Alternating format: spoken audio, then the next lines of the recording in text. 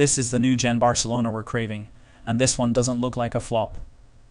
This kid is giving man of the match performances like there is no tomorrow. He is overhyped by Barca fans, and this might be harmful.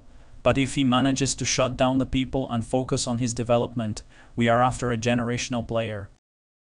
Lamine Yamal is a young and talented Spanish forward currently playing for FC Barcelona, touted as one of the most promising prospects in world football at just 16 years old. With a transfer value of 81 million euros, he is already generating significant interest from top clubs around Europe, expected to make a major impact on the pitch in the years to come.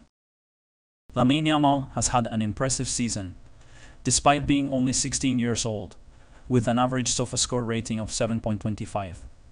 The Spanish forward has played 41 matches, scoring 41 matches, scoring 4 goals and providing 5 assists, while creating a significant amount of big chances for his team, 13. He is also one of the most consistent players in terms of goal, creating actions, with an impressive 0.79 average per game.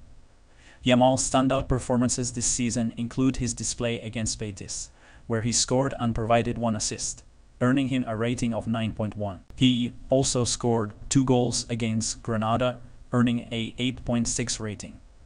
His performance against Villarreal was also noteworthy, earning him a rating of 8.8. Despite his youth, Yamal has already shown signs of being an elite player in the making, with impressive stats in progressive passes received, take-ons attempted, and successful take-ons. His ability to carry the ball forward and create chances for his teammates is also worth noting. At just 16 years old, Yamal's future looks bright, and he is likely to be a key player for his team for years to come. But all of this being said, with a supposed 200 million offer from PSG, should Barcelona sell him and restore the club's well-being?